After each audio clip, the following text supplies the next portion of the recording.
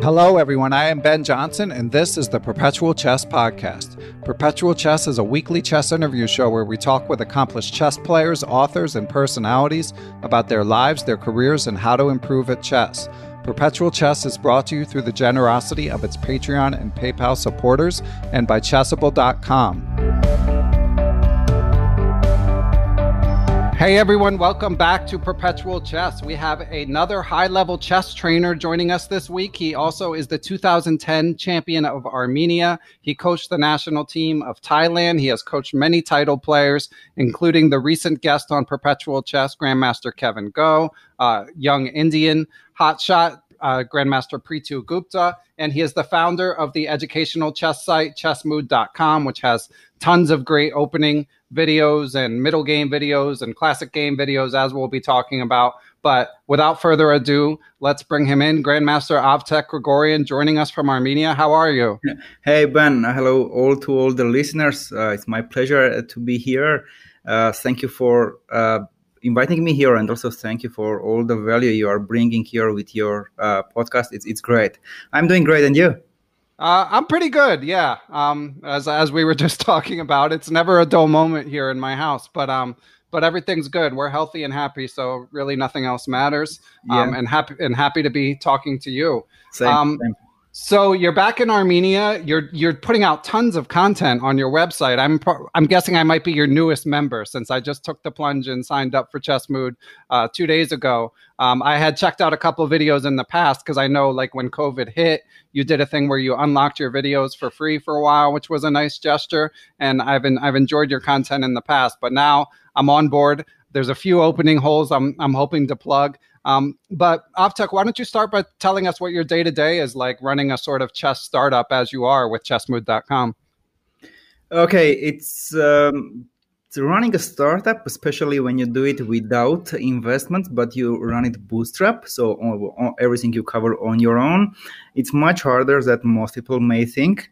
And people see just this, the websites they go, they see the courses, they see some streams and other stuff, but they cannot imagine how much work is behind the scenes. And how my day is going, it's absolutely crazy.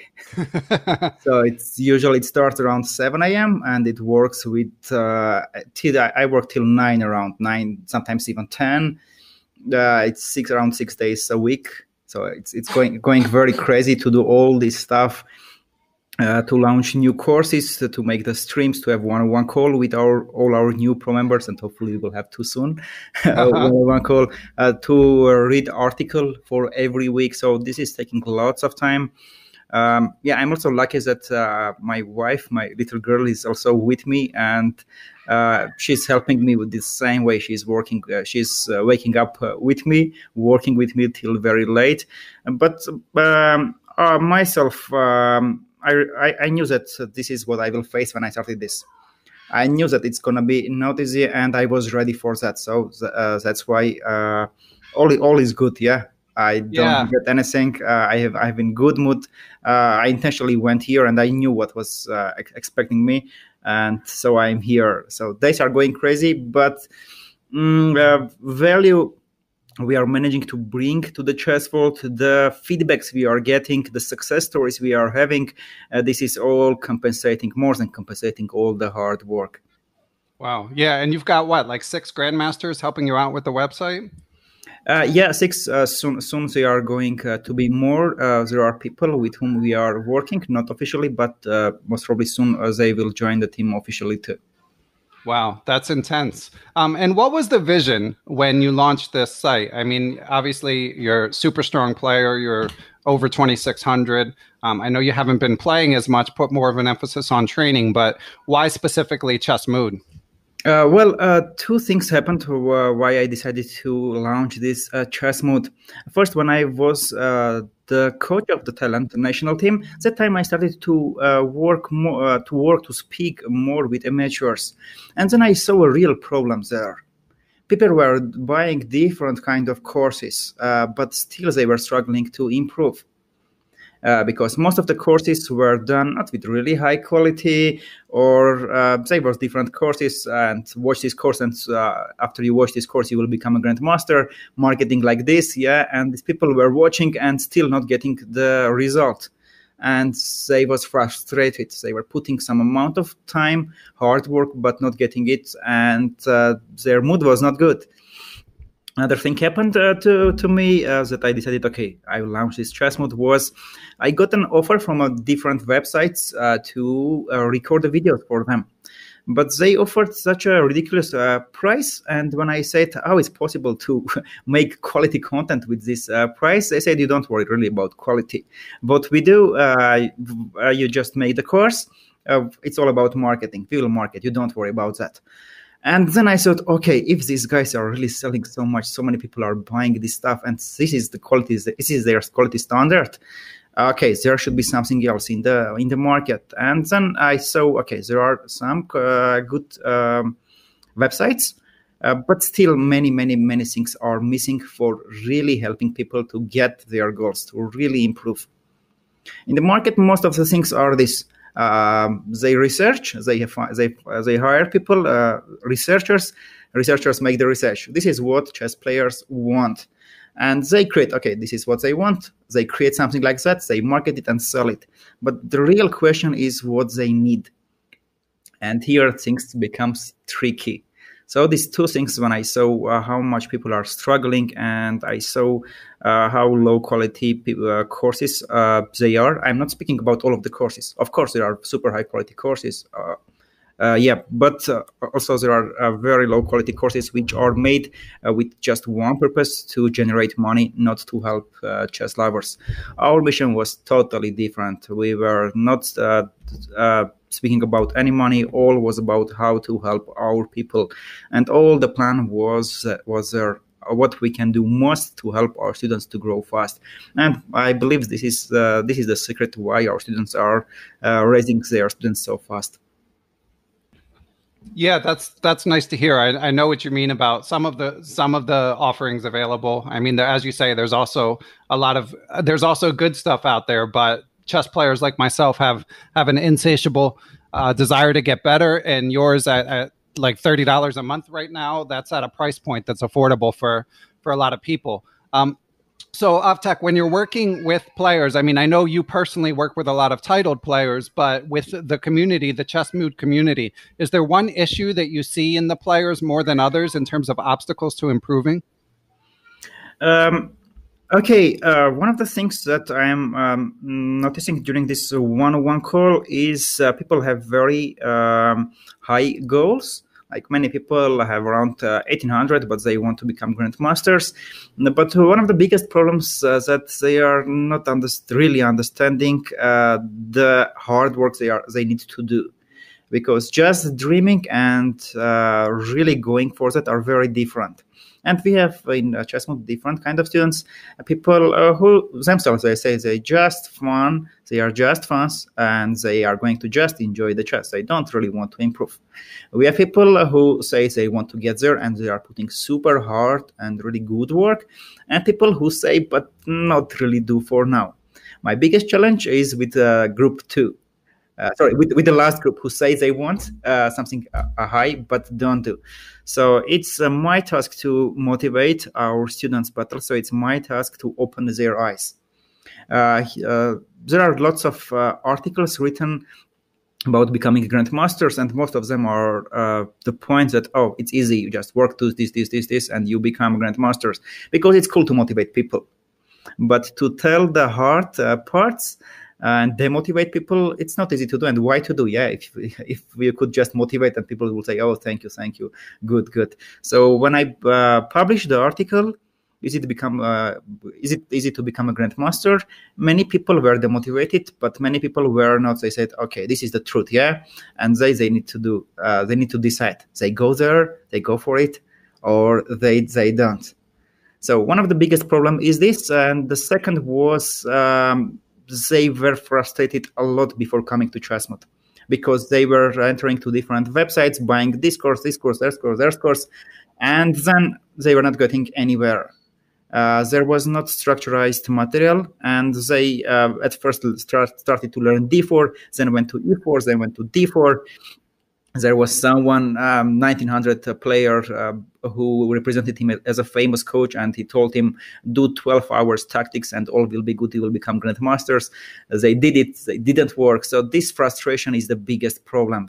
They come with already frustrated to try to do different things, and some kind of, they really don't have that trust that they will do this and it will work.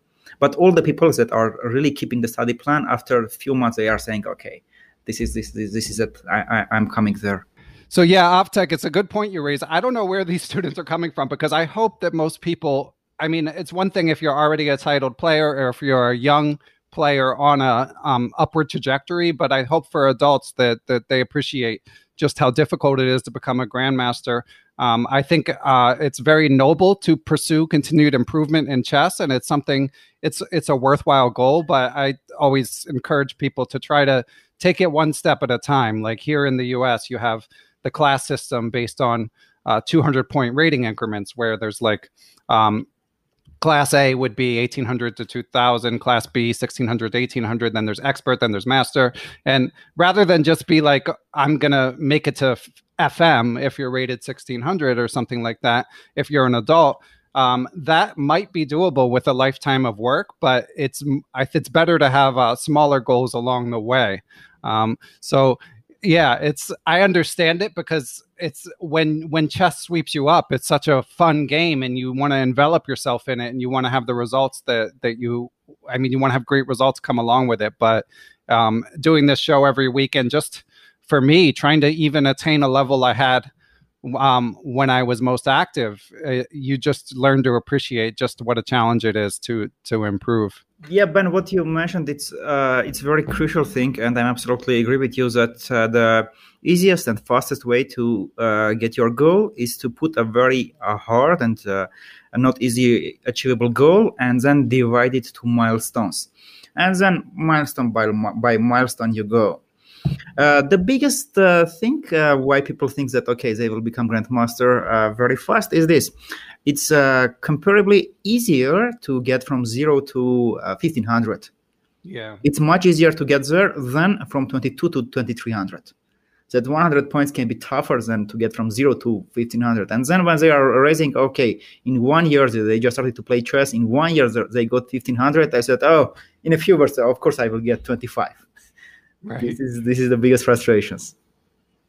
Yeah, it just gets harder and harder, as your friend and student Kevin Goh talked about when we interviewed him recently, him talking about just how hard it gets as you approach something like the grandmaster title. So anyone who has not heard that interview from about 6 weeks ago, I encourage them to go check that out. Could you tell us a little bit about your perspective? He gave you a lot of credit. He was very appreciative of the help that you gave him. But what was it like for you working with Kevin Goh? One of the best part of starting this Chessmood is the people whom I met. After launching this Chessmood, I met so many cool people from different parts of the world, from Asia to Canada to Africa, everywhere. Most probably, we have not any member from Antarctica, but from the rest of the world, we have people, and we have very cool people. And I appreciate it very much, the people I'm meeting. And Kevin was one of the guys with whom we started to work. At first, I was his coach and student, and he was my student. But soon we became very close friends. And Kevin is a great example not just in the chess world, but in the world that something that it seems not achievable, with correct and hard work, it can be done. Kevin is the CFO of a very big startup. He had kids, he had family, he had parents whom he took care, and he wanted at the same time to become grandmaster. But he realized that it's going to be not easy, and there should be put in a work, and he did this work. I appreciate how much credit he gives, but always I say to such students like him or other grandmasters who made it, I always tell them I was just there to help them, but the rest they did. It was inside barrier of themselves. the inside warrior when you are coming very tired after work to home, but you just take the dinner that your wife prepared for you, you kiss your daughter, and then you go and you open your chessboard. It's the inside warrior who is pushing you there. So Kevin is a fantastic example that the things are possible to do. And I'm happy to meet meet Kevin. He's a great person.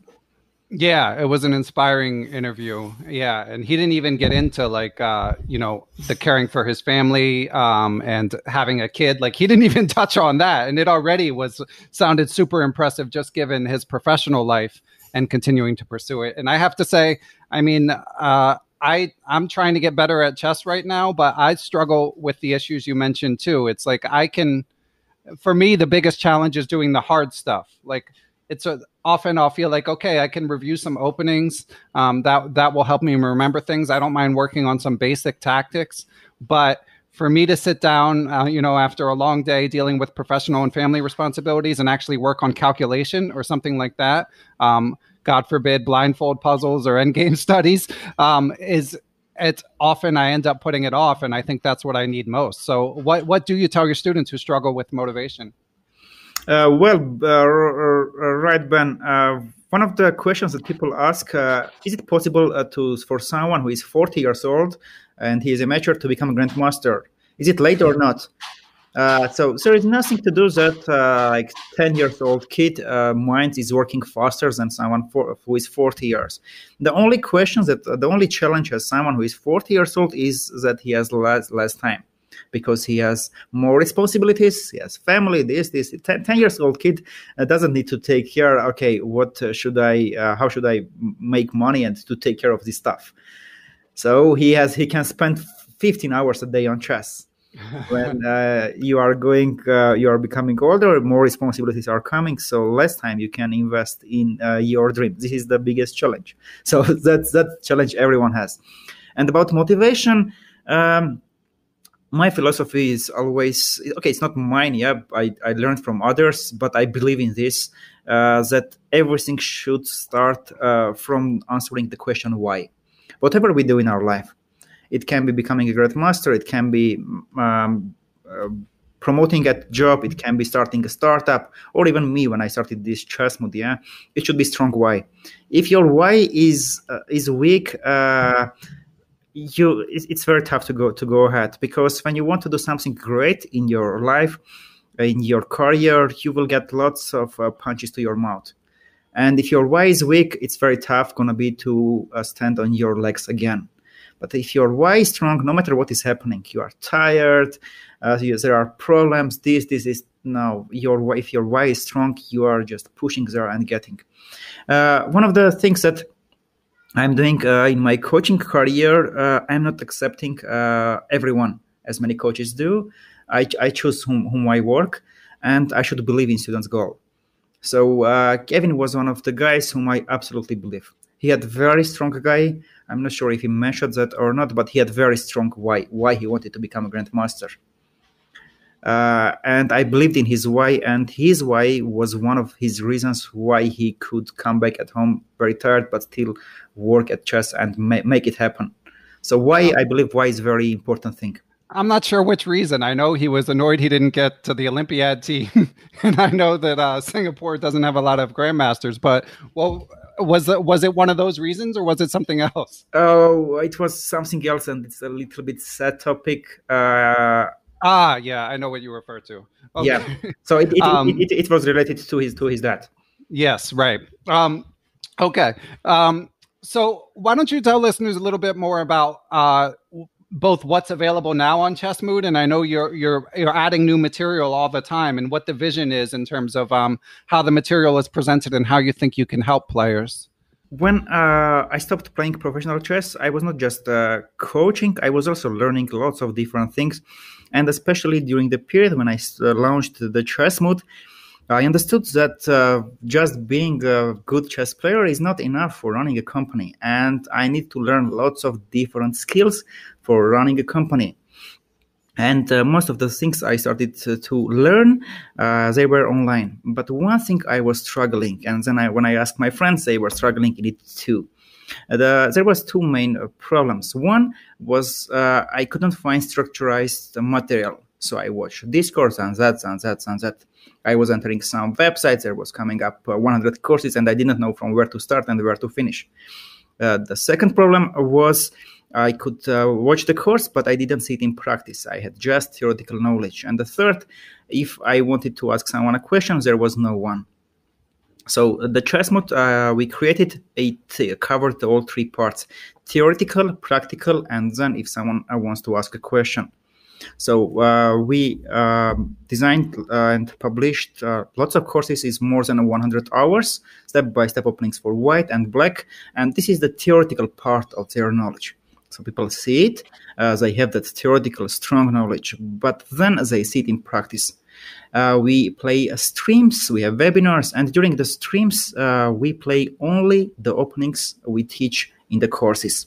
So they can see their knowledge in the practice.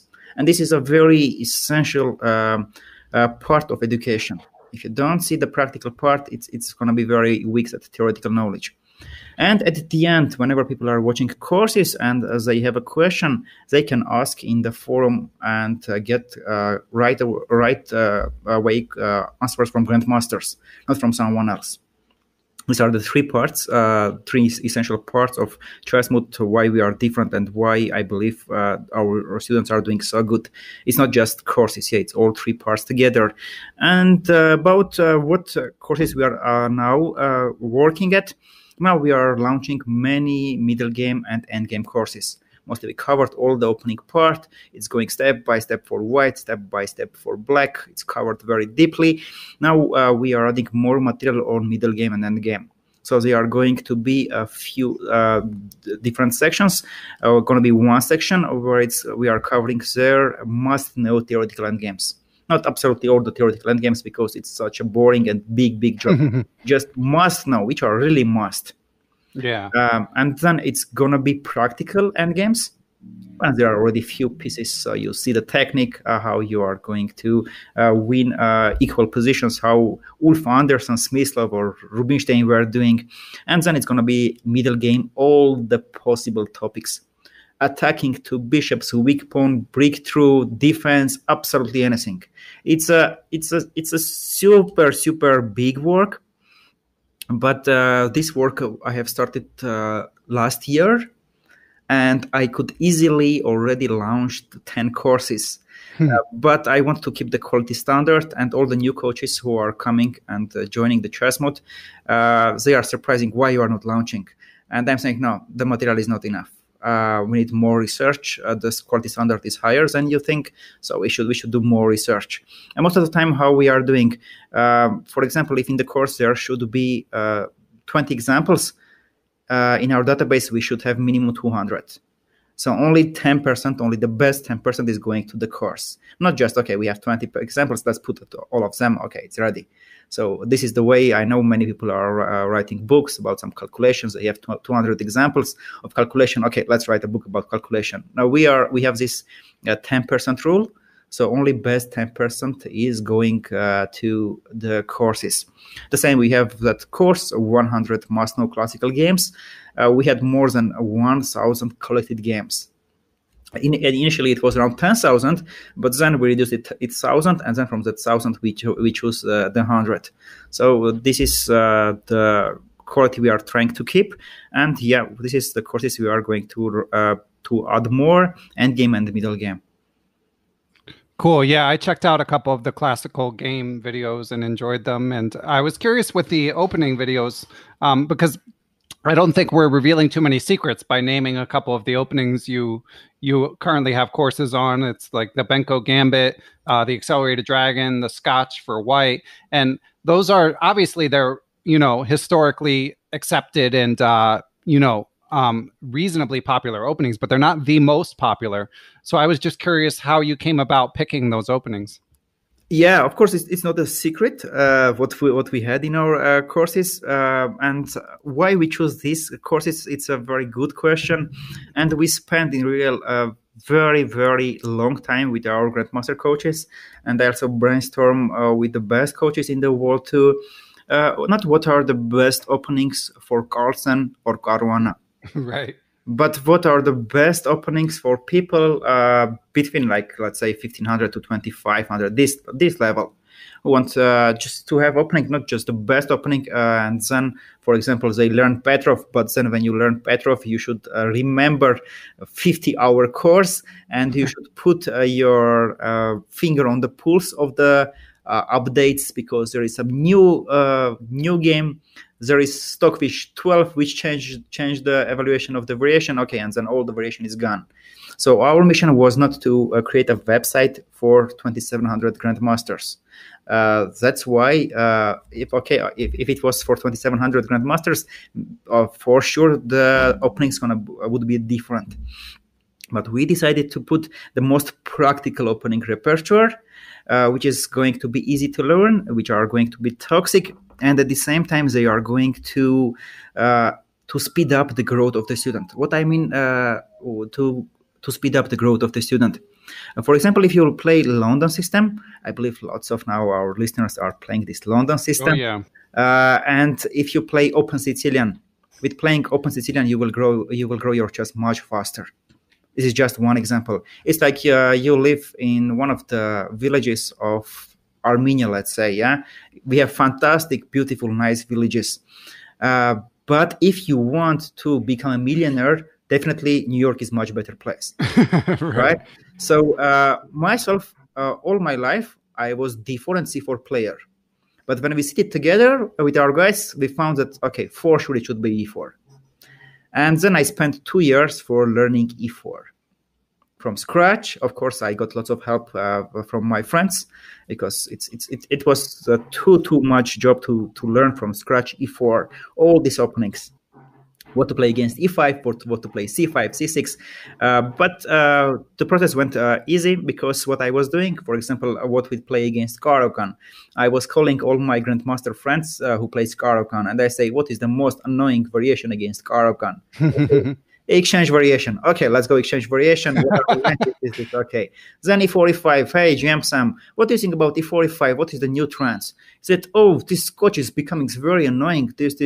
He was showing me some. I said, okay, this is it. It's aggressive. Or Grand Prix attack. Grand Prix attack went very funny. Grand Prix attack has not a good reputation on high level, but we found four novelties which are changing all the theory of Grand Prix attack. And now during the streams, people are seeing that below 2600 level, like 99% of the games, we are just crushing in the 15 moves because of the way we play the Grand Prix attack. So our openings are not for Corona level people, and not for 2600 like super grandmasters, people who are grandmasters already.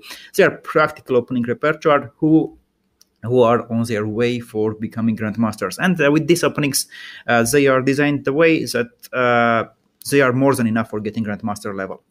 So with just going this, maybe not enough to get 2700, but for getting the grandmaster level is more than enough.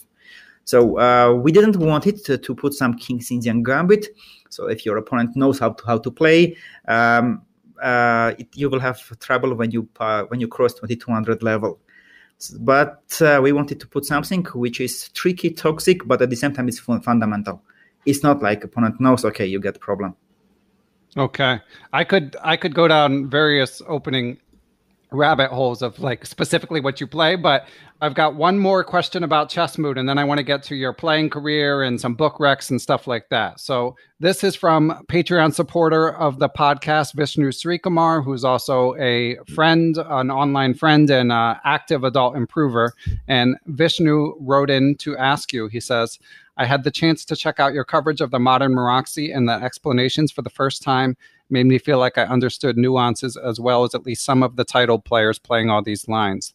The only reason I'm not a Chessmood subscriber yet is because of the relatively sparse coverage of 1d4 openings. Will this change in the near future? Congrats on the high quality material on the website. Okay, got it. So thank you for the questions and all the good words. About d4, why we choose Benko? Myself, I was playing all my life Smyslov, King's Indian, and other openings. But why we recommended people to play Benko? It had a few reasons. Benko Gambit, it's improving your chess in a way that you are starting to feel configurations of your pieces. And also many chess players, when they start to play chess, they have fear of sacrificing a pawn. And with playing Benko, you understand the value of active pieces. This is a very, very important skill, which I wanted our students to learn. And also for below 2,400 players, Benko is fantastic defense. What we are going to do in the future, we are going to divide our recommended openings for below 2,400 players and for 2,400 plus players. So if someone is 2,400 plus, we have in Chessmood students who are grandmasters. We have even a few secret 2,700 grandmasters. So when they asked me, I said, okay, you don't touch the Benko. These are not for 2,700 level. But for below 24 or below 2,500 level, Benko is very fine. And he has not very good reputation if you will get trouble on 2,400 level even, if you don't know a few novelties which we covered already in the courses. And about d4 also, there are some, we covered already London and the most popular ones. And there are other ones like d4, d5, knight c3, and knight f3, the Torre attack. There are a few things that we are going to add, as well as with many advanced sections adding in the Benko Gambit, so people on the higher level have better understanding of that. Gotcha. And, yeah. Overall, the value of Chessmood, it's that you subscribe it for $29 per month, and you don't get access to just Benko course, which in other websites can cost $60 or something. Yeah, you get access to all the courses, and not just all the courses. You also get access to streams, forum. Yeah, so just one course. If someone doesn't want to play Benko, that's fine. And during the one-on-one course, I also tell our pro members, at first I give them questions, how much time they have to invest in chess and what is your goal. And if they don't have very serious goals and they have little time to spend on chess, very often I say, skip black opening repertoire, watch this is for white, and go to the middle game and the game courses. Okay, yeah, and actually, I should have actually clarified this with Vishnu before asking you, because I'm actually not sure if he means 1d4 for white or against 1d4. But in any event, I think your broader point is a good one. That was sort of my approach when I signed up. I'm not going to adopt your whole repertoire. I have some openings that I already feel good about, but like for example, your Rossalimo course, I'm excited to dig into because that's been giving me trouble. And I don't know what to do against double king pawn. So I'm thinking about the Scotch, although I have to admit, I've never, those positions where both sides castle queen side, the main line, the knight f6 line, I always find those positions a little weird because the structure doesn't resemble anything else. And I'm a little hesitant, but I might pull the trigger. We'll see. Yeah. So that's Scotch with knight f6. We have that h4 very tricky move, and it's comparatively new move, and we have deep analysis. So all our students who play that variation, they have big practical advantage over opponents, because most of the time when they play that h4 tricky move, opponents started to spend time and think what is this, and actually playing from scratch. We have here a big practical advantage with Scotch, so I absolutely recommend you to watch. About the question of Vishnu, if he meant that we don't cover d4 for white, we have one specific reason why we are not covering all the openings. If we cover all the openings, it's going to be impossible to stream covering our opening repertoire. And this is a very important part for education, that people watch the course and also see it in practice. Again, coming back to the point, we are not going to give chess players what they want. We are going to give chess players what they really need, but very often they don't know what they really need for improving. Gotcha. Yeah, and there's so much content that, as you say, at the price point, you don't need to use everything. But I want to get to other stuff. There's so much we can talk about. But first, let's take a quick break and hear from our friends at Chessable. Guys, this is your weekly reminder to go to chessable.com and see what they've got cooking. GM Alex Kolovich is out with a new course on the Chebanenko Slav. Super GM Anish Giri's Lifetime Repertoires French course is earning rave reviews. I myself have spent quarantine months finally brushing up on my opening repertoire, and of course I make use of Chessable's Move Trainer technology and spaced repetition to actually remember the lines, and I'm feeling like I'm starting to develop a solid repertoire after years of neglect. Of course, I can't tell you guys what I've been studying. That's top secret information, and I don't want you prepping for me, but just trust me, I'm going to be ready. So if you want to be ready ready to go to chessable.com and check out what they have for purchase, as well as their many free short and sweet courses that you can check out and learn from. Okay, back to the interview. So Avetik, in my research, I came across a couple good interviews with you, including with Grandmaster Alex Kolovich, who, of course, does some work for Chessable and has been on this podcast. He did a good interview with you where you told some great stories.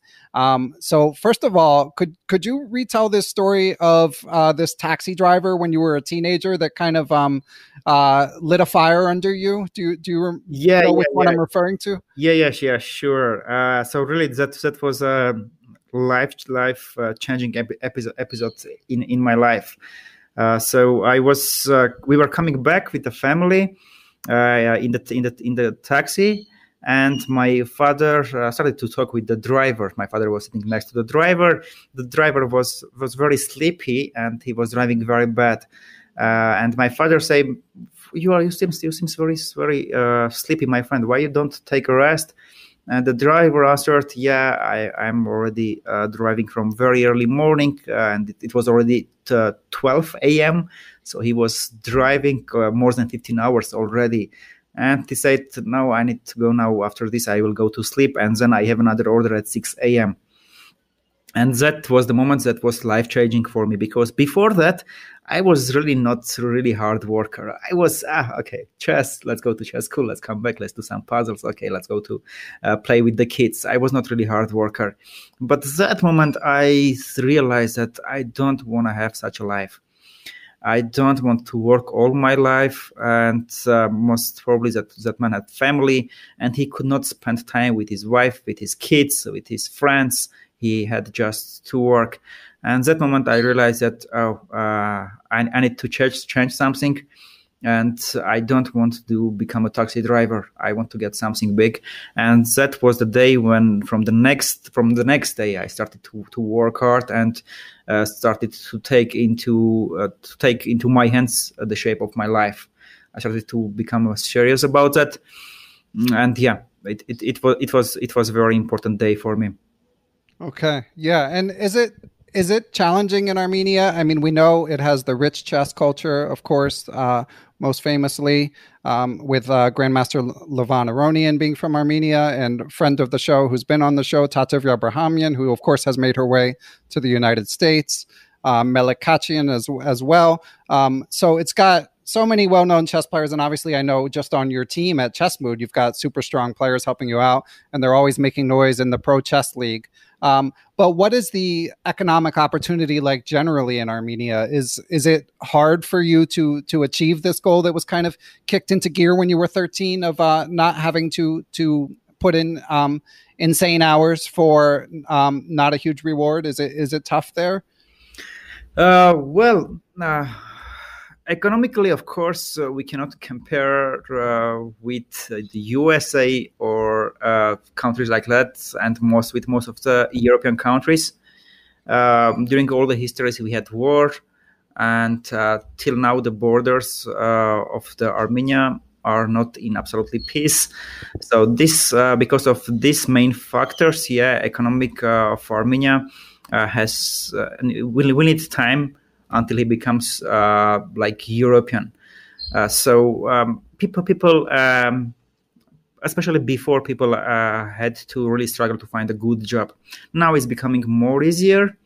Now Armenia has more startups, more cool companies, and if you are a good specialist, most of the time you will find a good job. Before it was harder, and I believe year by year it's going to be better and better. That's good to hear. And in the meanwhile, I guess the cost of living is probably a little bit lower, so that if you are able to have some success with a startup like yours, it seems like a beautiful country, a nice place to live. Costs are lower. I was also living in Thailand around 1 year of my life. Oh, wow. Yeah, when I was coach of their team, I was living there, and it's also a beautiful country with not much costs are low, especially with comparing to the USA. And that is one of the reasons that many people who are working remote They live countries like ours. We have beautiful country, we have nice country, we have nice culture. People are nice, and it's easy. It's cheap to live here. Yeah, and of course, I should have also mentioned Tigran Petrosian, legendary Armenian player.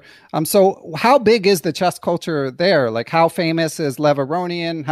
How famous is Petrosian? How are the young chess players doing these days? Is there a next wave coming? What's happening on the ground in Armenian chess? It was already 3 years ago, I was the director of one of the biggest chess school of Armenia, and I was surprised how many parents are just dreaming about their kid to become a world champion. Not to take their kid to boxing school, not to take to swimming. It was for me something like 99 people want their kids to become a chess player. Here, of course, most comes from Tigran Petrosian, our world champion.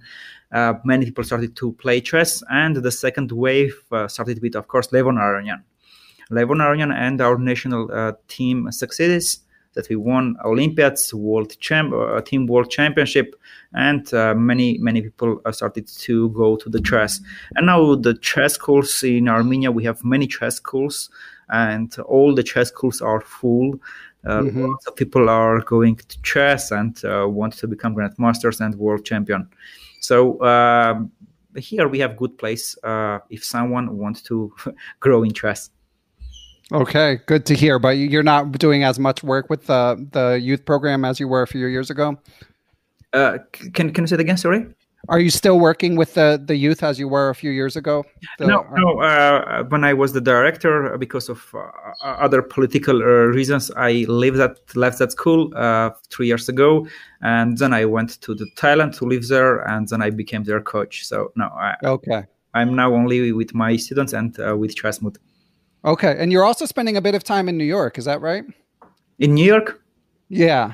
Do you spend time in New York? No, not really. I think your Twitter profile says New York. So, oh, maybe it's one of our Chessmood team members somehow. Ah, okay. Not. Okay. Glad to get that clarified. And I also wanted to hear a little bit about your decision to retire or something. I mean, I know you're still playing here and there, but like at 23, as you mentioned again on Alex Kolovich's blog, which is worth everyone checking out if you're not already reading it. He doesn't post that often, but when he does, it's always good. You mentioned he mentioned at the age of 23, you were rated over 2,600, and you actually decided to sort of step back from the competing aspect of chess. So what went into that decision? Well, before I had very strong whys to become a grandmaster, which I also shared in that interview. But when I got 2,600, I didn't find a really strong why I should push forward, because I definitely understood that I'm not going to push forward to become a world champion. I understood objectively that I have not that talent to compete with the best of the world, and I also was not going to invest all my time in chess, as I had other interests. I had many other interests in life, and if I just push a little bit and I become 2,650, what's the difference? What? If I push more, okay, I get 2,680, what? Even if I get 2,700, and then what? If I spend 10 hours a day and I am 2,700, what is the reason? If we speak about financially, there is no reason. Yeah. Even if you are in top 50 in the world, you will make much less if you are in top 10,000 lawyers in the world. The only reason would be make if I was big fan of chess and I would enjoy all my 10 hours. Yeah, I was big fan of chess until now. All the time when I am seeing chessboard, it's my passion. I love it. But it was not that I was going to spend all my life in chess. That was something definitely I was understanding. And also, as Tom Stewart, it says, who it says of Tom. Okay. Anyways, there was a very nice sentence. As we have two important days in our lives: the day we came to the earth, and the day we found out why we came. Mm-hmm. And always I had some kind of belief in me. Maybe I was wrong, but it was my belief that I have bigger things to do in my life than just to play chess. And I knew that sooner or less I'm going to go to something bigger. And then it was the day I said, no, it's enough already for me. I stopped it, especially I had very bad tournaments when I had bad tournaments because of my opponent's computers were becoming very stronger than mine.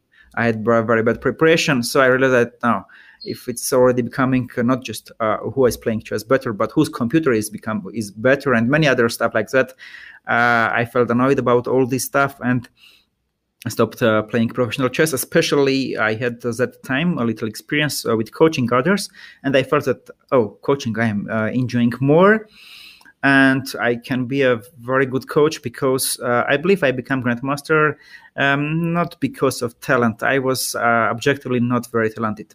My memory is horrible. My friends were laughing how I was remembering the variations. I was not remembering anything.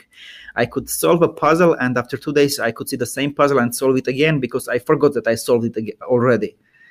I have even, when I was on my way to become grandmaster, I was solving lots of composition studies. And then I was saving that studies. People are asking, why do you save it? I said, I will save, and after 1 month I will solve them again, because anyway, I will not remember them. So I was not very talented, but I was hard worker. And with this skill, when you are not very talented, super talented to compete with top 100, enough talented to get in top 100, but not enough to push forward, I felt that this is all it's about. I have all the skills to become a good coach. And also I was enjoying it. So I said, why not to do that? And it's more fun, really, because when you are just playing your chess, it's you and your success who makes you happy or unhappy. But when you have 10 students, one is playing there, one is playing there, you are excited about all of them. Oh, he won this grandmaster, he made this first GM norm. This is all so much emotions, and I feel like these things are making me more happy.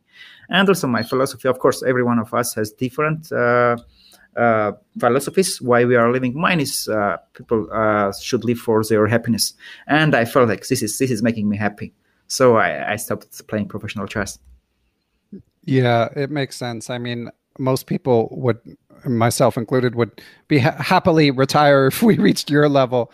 But I'm always just generally interested in that moment where you're sort of confronted with your mortality in whatever it may be, whether it be like as a kid, if like I loved basketball and baseball, and when you're a kid, you think you're going to be a professional, but then someday you realize, wait a minute, these other kids, like I'm just not going to be as good at them. And in chess, whatever level you settle at or settle near, or at least plateau at, there's often that realization. Like Patrick Wolf, grandmaster who was recently on the show, told an amazing story of working on the team with Grandmaster Viswanathan Anand, and just realizing this guy's just on a whole separate level.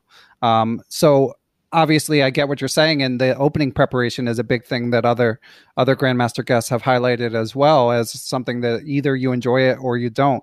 But back when you were playing a lot, did you ever play someone or analyze with someone where you were just kind of blown away by the way that they approach the game? Well, one thing happened with me, which also was confusing for me. I was playing in Corsica. I had very good tournament, and it was open tournament. And then 10 people were qualifying to the next round. Four great chess players, including Viswanathan Anand, are joining you. And with 16 players, you are playing Robin. Who lose, he is kicked off. And the first round I was with my friend Malcolm, and I won him. And then the second round I need to play with Anand. And it was fantastic experience. Like that night I could not sleep because I was sleeping there. Next day I am against Anand. So 2 games, rapid games. The first game in a draw position I lost, and in the second game when I needed to win already, I pushed very hard, and one moment I get very big advantage. At the end, he's very skillful. He just easily somehow managed to defend it.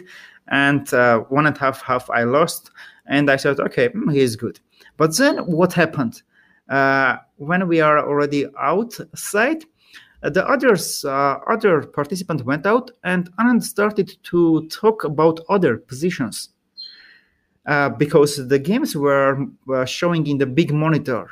And I realized that Anand was not just playing against me, like, okay, with one hand he was playing against me. And he was calculating all other positions, because after end of the game, myself, I was only in my game. He talked with everyone about their positions, and he was not just asking questions. He was showing, I remember he showed Jones. He said, why you didn't play this? Jones answered him something, and Anand said, no, you could do this. And Jones says, oh, right. And I was, what is this? What is this? Is this human? How he did all these calculations during the game with me, and now he calculated all that 6 other games. And then it was the first time when I was really communicating in chess with a giant. And this is putting, okay, man, you are 2,600, he's 2,800. Hello. Yeah. Wow. It's amazing how many of these stories like that seem to involve Anand. Yeah. Like, yeah, of all the superhumans, he gets mentioned a lot as someone that just humbles even grandmasters like yourself. It's funny to hear, but that's a cool story. Yeah, that's the top 10. It's an incredible level. Yeah, I can only imagine. And we actually had a question from another Patreon supporter of the podcast, Chris Wainscott, related to your playing. So Chris says, Avetik, since you're essentially retired as a player, what do you do to stay motivated to work at a high level? Do you still work on improving your chess? If so, what are the differences between how you train now versus how you trained as a professional player? And lastly, any plans to play again in the future? If St. Louis were to invite you again, would you play?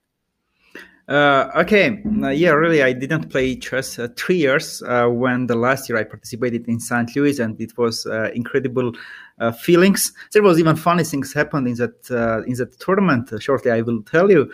I didn't play 3 years, and I went to play the first round, and I was playing with white. I played knight f3, and then I put my pen to write in the blank my move, and then I forgot which language I was writing the moves. Did I write on Armenian, or Russian, or English? I didn't write anything on notation 3 years. And then I didn't figure it out. I just put on English and F3. And after 10 moves, I realized, okay, in my subconscious mind, I'm writing in Russian. So before, it means I was writing in Russian, the notation. So I started to write in Russian. Yeah, I didn't play a long time. And after I stopped playing professional chess, I still was in chess. Most probably after retiring, now my knowledge is much, much more than when I was playing professional chess. But when my knowledge is more, comparing when I was playing professional chess, it doesn't make me better chess player. Because knowing chess and playing chess, they are very different stuff.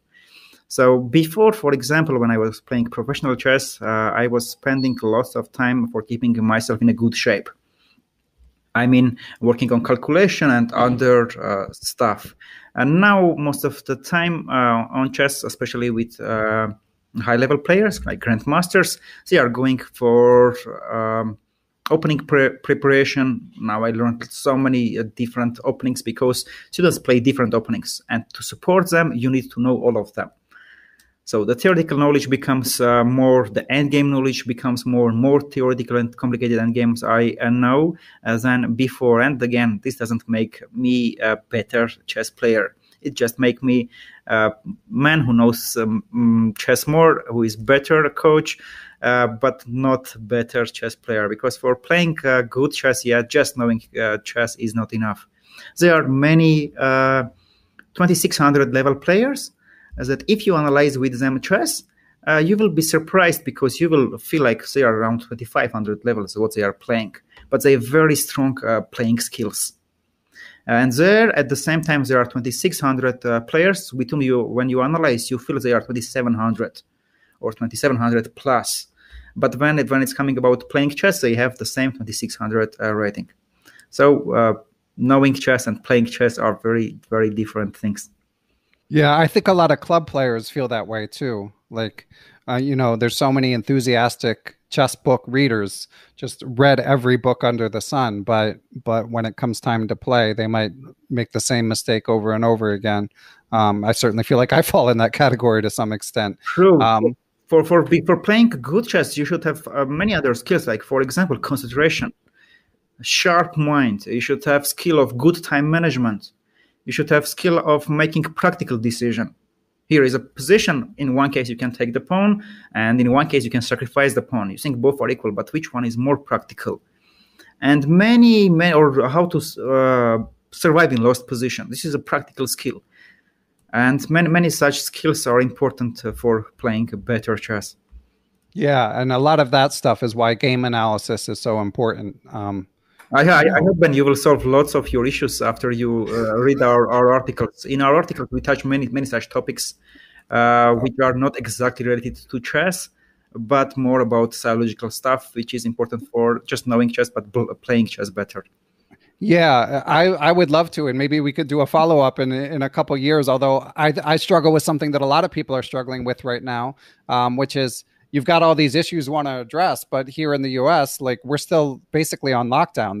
There's very few tournaments. You can't even try to address them. So I'm finally ready to play some tournaments, and like doing that sort of deep self-analysis of trying to root out these errors it can be part of the fun of being a competitor in chess when you're in that mode. But right now it's hard to be in that mode. Yeah, I understand. One of the good solutions is to make friendly matches or even friendly tournaments. Yeah, for sure. I think a lot of people just feel like it's not quite the same.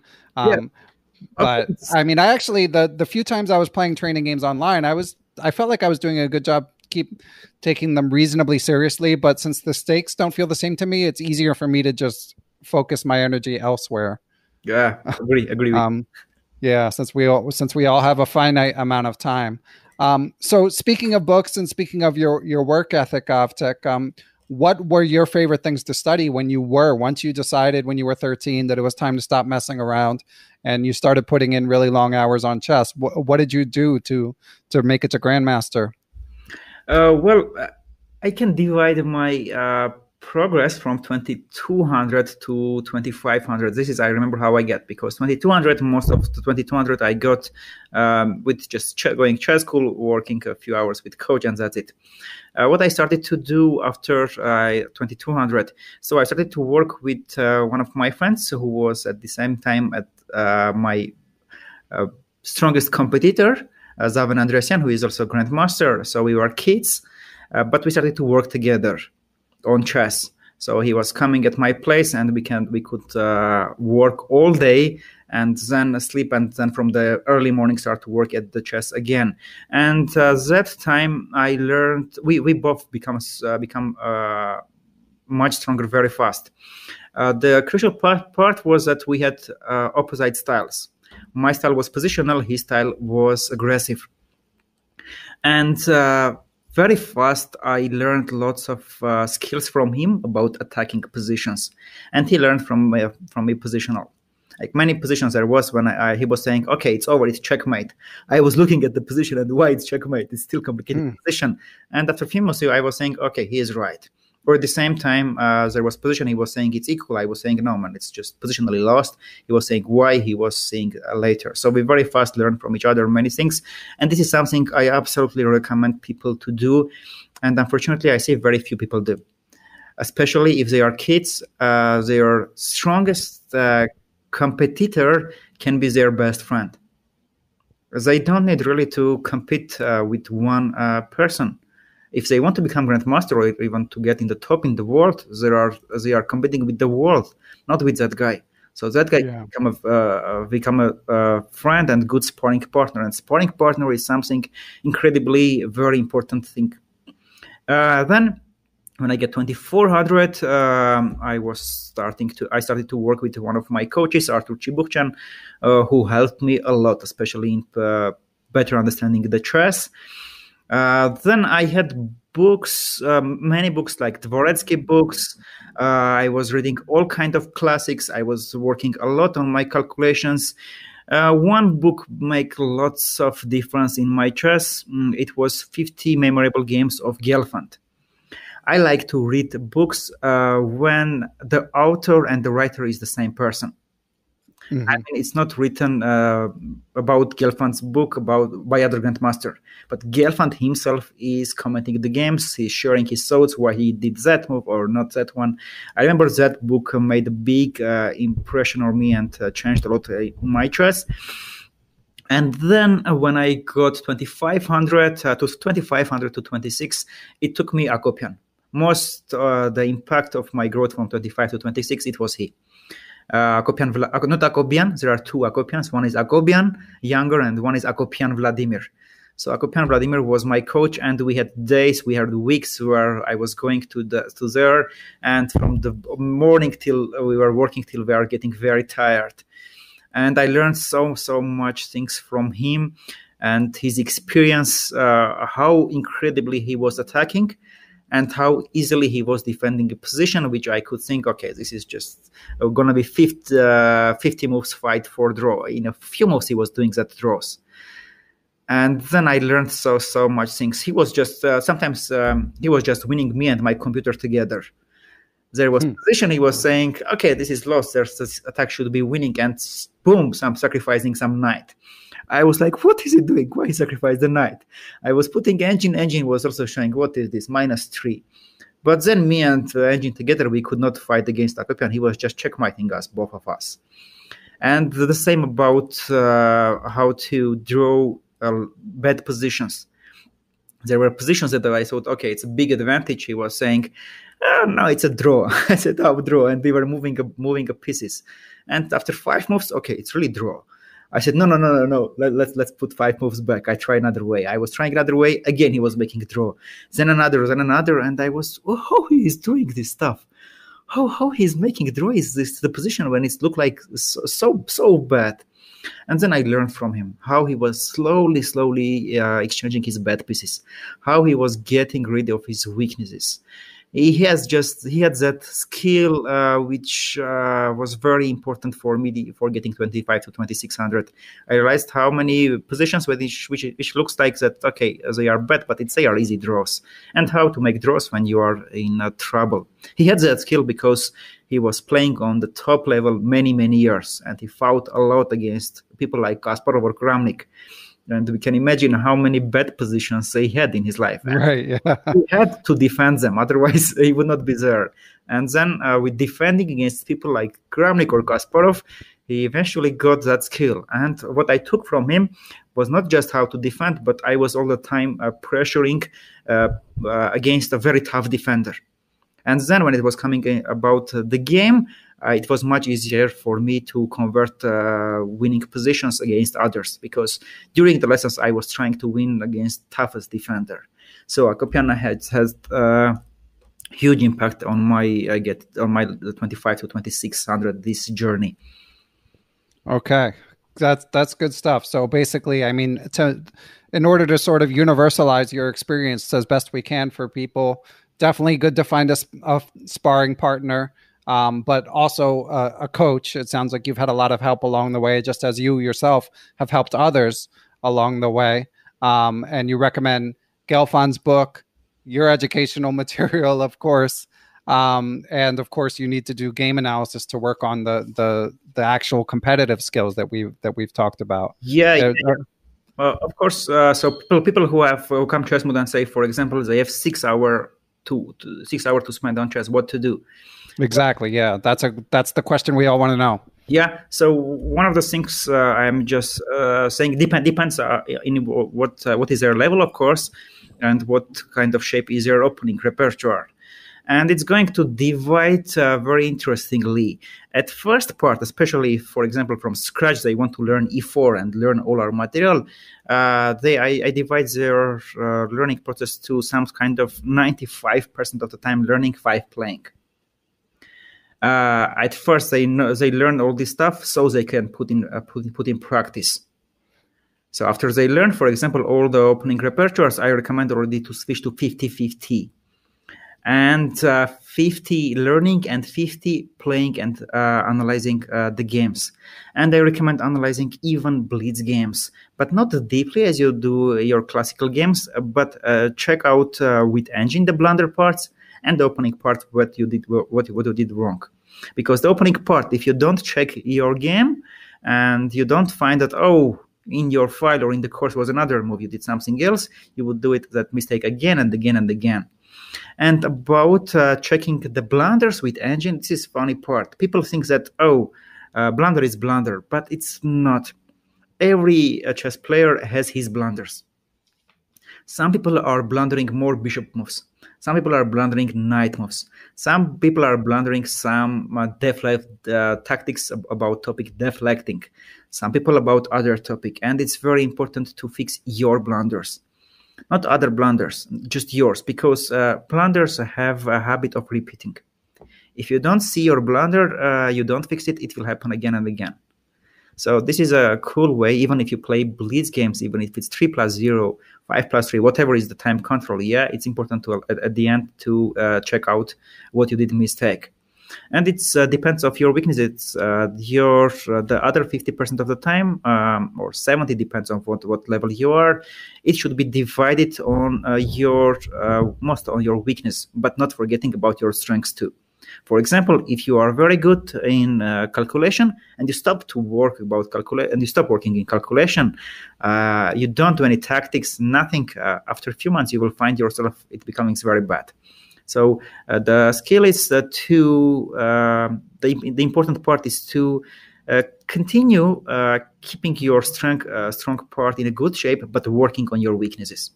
For example, if you are very good in calculation and tactic, you don't do more than 15 minutes a day. Just 15 minutes a day, it's already you keep your mind in a shape. If your weakness is in end game, okay, spend more there, or in middle game, more there. If your if your weakness is in the openings, okay, cool, spend more time on the openings, but not forgetting about your strength and also putting work there too.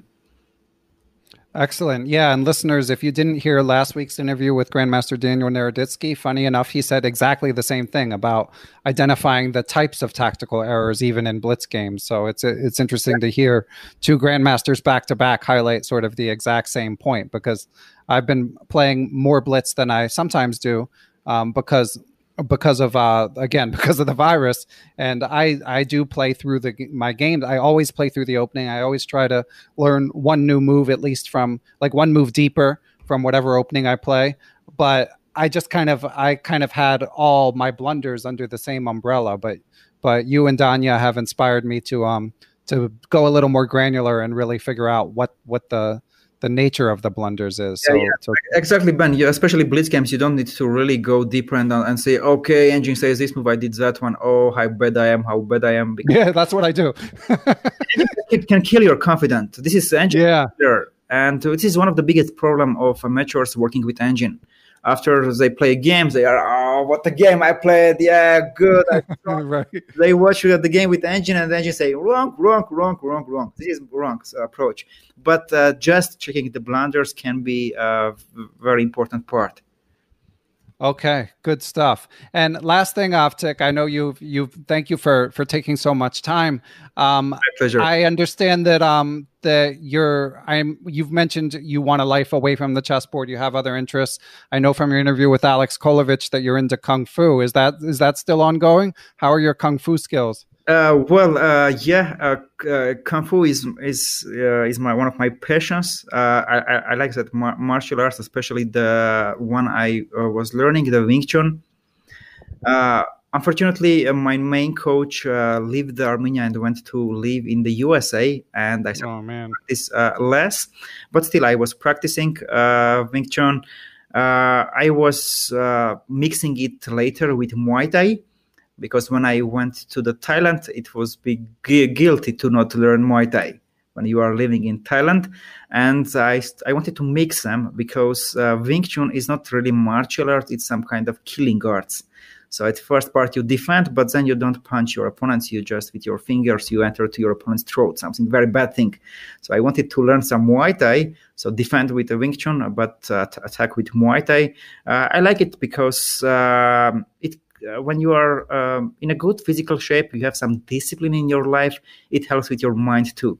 And especially when you are working some kind of most of the time you work on mental stuff, You are tired mentally. At the end, when you go to some gym, right now I'm going to around 3 or 4 days. I'm trying to keep it to swimming. This is a very good thing to do. But Kung Fu, yeah, it's contact sport, and because of the COVID, if I go to to train Kung Fu, I can be arrested. Right, unfortunately, not keeping the rules. But yeah, Kung Fu Wing Chun is my passion, and overall, I think everyone should spend some time on sport. Yeah, makes sense. So is that something you impress upon your students as well? Well, you will be surprised, but I had students, especially when I was working in Thailand, whose fathers I told, don't bring your son to chess, and take him to the Muay Thai first. The reason was many people are coming to chess and just playing chess, but they are not fighter. And if you're not fighter in your soul, you cannot be good in chess.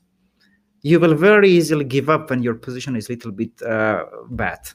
When it's your opponent, okay, let's resign and click the new game in chess.com. Right. Yeah. So you should be fighter. And when especially you are doing some martial arts, it helps a lot with chess. I have seen results. I have seen the results of my students who started to do some martial arts, and having success not just in chess. Yeah, everywhere you should be fighter. If you want to get something big, you should be fighter.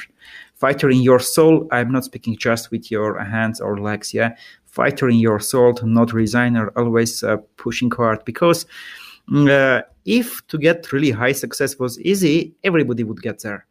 So it's not easy, and you should be tough, and you should be peaceful warrior. This is one of my favorite movies, by the way, Peaceful Warrior, which I read that book a long time ago. It was a book too, I think. Cool one, yeah. Book is also a cool one, and I also read the articles of the guy who is still continuing to do Peaceful Warriors. That should be inside all of us. And physical activity, especially martial arts, help with this a lot. Yeah, and I know that you've mentioned before we were recording that you listen to a few Tim Ferriss podcasts. Have you heard Josh Waitzkin or read The Art of Learning? He was a American chess prodigy. Yeah. Of course. Recently, I mean, last 2 years after I started the Chessmood. Despite of being so busy, I was trying to keep to read minimum 2 books a month. Not including chess books, other books, because I found it such important and such a pleasure to learn from people who are not theoreticals, but they achieved something in their life themselves, and now they are sharing an experience, no matter what they did. They become an Olympic champion, they become a millionaire, something they already achieved. And I enjoy it, and I'm feeling I missed so much when I was young. I didn't read these books. Yeah, I know the feeling. Cool. And you're happily married in Armenia. You're doing your martial arts. Busy with Chessmood. I'm guessing that doesn't leave much time beyond that. Is there any other major interests that we've left out? The swimming is now part of my day routine. Also, I have my own psychotherapist. Because of this all work, it's tough to do without psychotherapists. But it's not a human; it's my bike. Oh, okay. It's my motorbike. Well, be careful on that thing. Yeah. I try. I am always with helmet. I know what it can be. I know that it's dangerous, but it's very cheap psychotherapist. Because especially on my rest day, I have Mondays. I'm a rest day. Most of the time with my bike, it's you just drive somewhere and it's taking so much out of you. So sometimes with my friends, we are going somewhere out of the city. Yeah, this is another activity that I have. I have big love to music.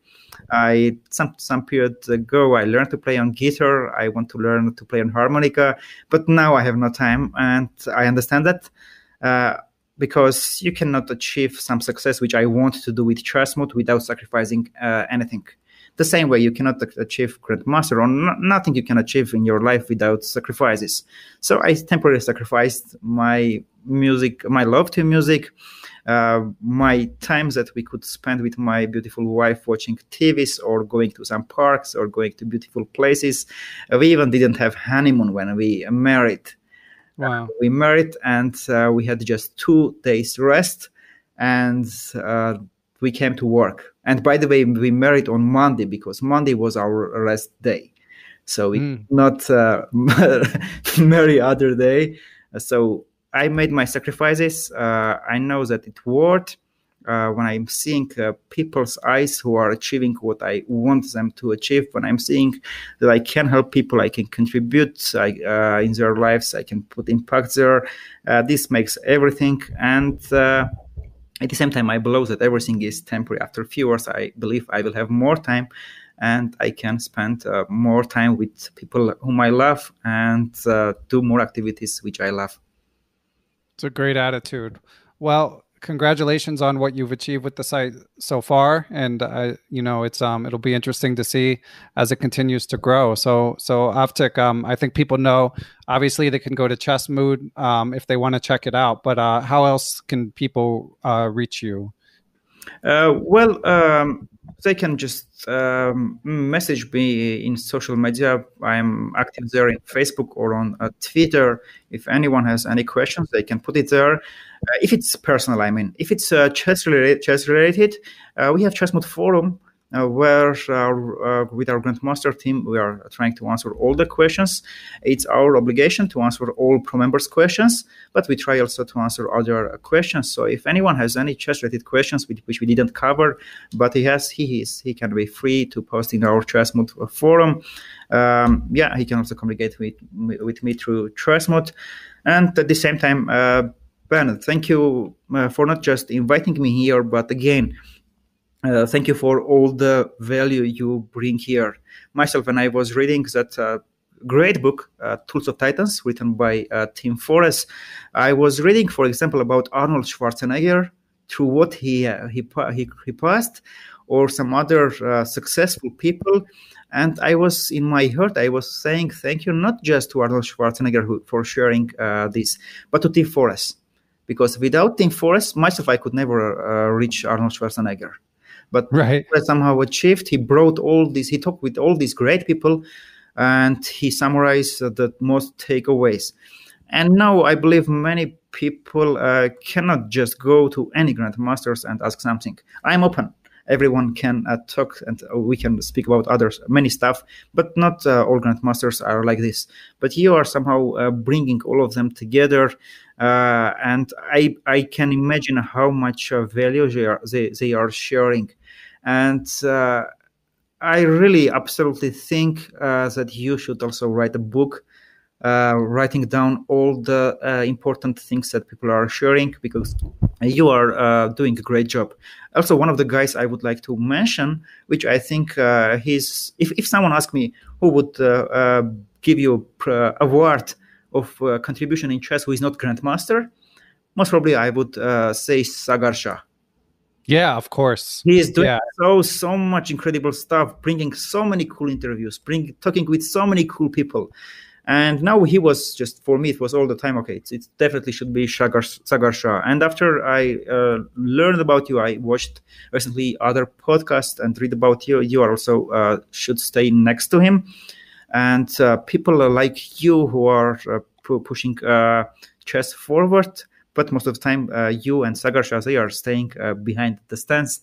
There are some top grandmasters who are making the shows, but of course, without you, everything would be slower. So thank you all the contribution you are bringing to the chess world.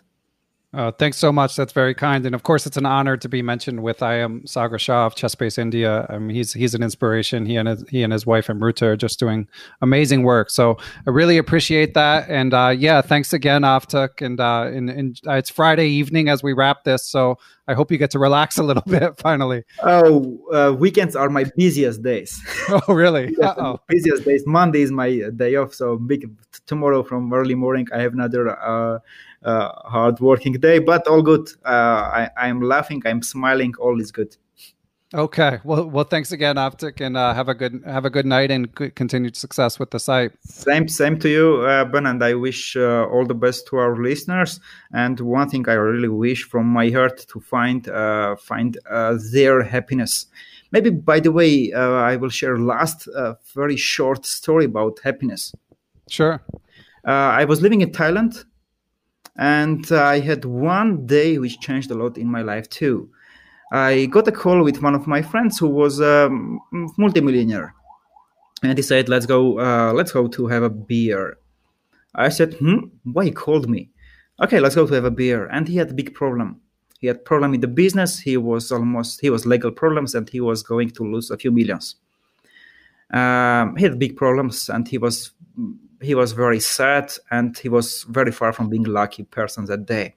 And the same day, I was invited to one place next to Bangkok, not a big city, some kind of village. It was from a chess amateur, and I had a dinner there. They didn't prepare something extraordinary. There was a very tasty rice and some chicken. We had very modest table, but that person was absolutely happy. We drank also. He had some good whiskey with him, and when we both got drunk, he said, "Man, look, I have here my family. Look at my wife who is taking care of everything. Look at her smile. Look at my kid who is playing there. In the morning, we are together with my wife. We are going collecting rice and doing our work. In the evening, here we are coming. We are singing. We are playing on some instruments. I am so happy person." And I was thinking about that person and about the multimillionaire. Yeah. But I realized, okay, there are people who want family, but they have money and they are not happy. There are people who want money, they have family, again, they are not happy.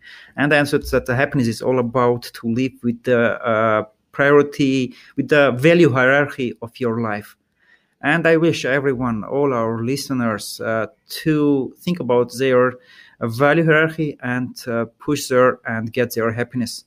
For someone, it can be grandmaster. For someone, it can be to become a father of grandmaster. Or for someone, it's to support someone to do something. Yeah, whatever. I wish everyone to pursue and get their own happiness, not to listen to others. Everyone's happiness is different. My happiness, for example, is having all this stuff. Other one can be others. Yeah. So everyone should pursue his happiness, and I wish all our listeners to get their happiness. That is excellent closing advice. Yeah, and unfortunately, sometimes it takes work. Sometimes it's a journey, but encourage people to keep searching. True. True. Okay. Thanks a lot, Avetik. This has been a lot of fun. Okay. Thanks. Special thanks, as always, to my producer, Matthew Passy, and thanks to those who continue to help spread the word about Perpetual Chess. Positive reviews on podcast platforms like Apple Podcasts, glowing comments on YouTube help people discover the show, as does telling a friend or sharing it on social media. Speaking of which, you can follow me on Twitter. I'm @BennyFischel1, or join the Perpetual Chess Facebook group and continue the conversation about the latest interview. Sometimes the guests even weigh into these discussions. The Perpetual Chess Instagram page is back in action, so lots of ways to stay engaged, as they say. But most of all, of course, I want to thank those who provide financial support to the show, especially right now with all this COVID craziness going on in the world. Most of all, I want to thank Chessable for sponsoring the show, and to everyone who kicks in via PayPal or the Perpetual Chess Patreon page. I also just put up a little donate directly link on the Perpetual Chess webpage where it says donate. But again, if you're not in a position to donate, I'm happy to have people listening and just enjoying the show. So without further ado, I'd like to give thanks to the people who helped make Perpetual Chess possible. I would like to give thanks to the following people and entities: Chessable.com, Quality Chess Books, the Capital City Chess Club, the Apprend Chess Twitch channel, Andrew Alhaji, Andrew Bach, Austin Clough, Benjamin Porteau, Bill Sigler, Kathy Carr, Chad Oliver, the Chess Central's Chess blog, Chris Flanagan, Dan O'Hanlon, Danny Davidson, David Schreiber. I am Dimitri Schneider. I am Eric Rosen. Firas Sawaf, Gary Foreman, Greg Harst, Greg Nattel, Greg Shahadi, Guven Manet, James Kennedy, Jens Green, John Jernigan, John Rockefeller, John Cromarty, John MacArthur, Kelly Palmer, Kevin O'Callahan, Lucio Casada Silva, the law offices of Stuart Katz, LeelaAnalysis.com for cloud-based Leela engine analysis, Michael Kann, FM Michael Oblin, Mike Zelazny, Mr. Mike Shahadi, the famous Mr. Dodgy, Peter Zodi, Reuven Fisher, Seattle Chess Club, Stephen Martinez, Thomas Stanix, Thomas Tachenko, Todd Bryant of Strong Chess, Todd Kennedy, Wayne Beam, and I also would like to thank the following: Aaron Waffler, Ace Vallega, Adam Ralph of ChessEngland.com, Adrian Gutierrez, Alex Pejas, Andy Ryerson, FM Andrei Terakov, Dr. Andrew Perry, Anita Deer, Barry Hessian, Better Chess Training, Bill Juniper, Bill Moran, Brad and Andy Rosen, Brett Howard Lynn, Brian Mullis, Chad Hilton, Dr. Charles Snodgrass, Chris Wainscott, Christopher Baumgartner, Christopher Chabris, Chris Lott, Christopher Wood.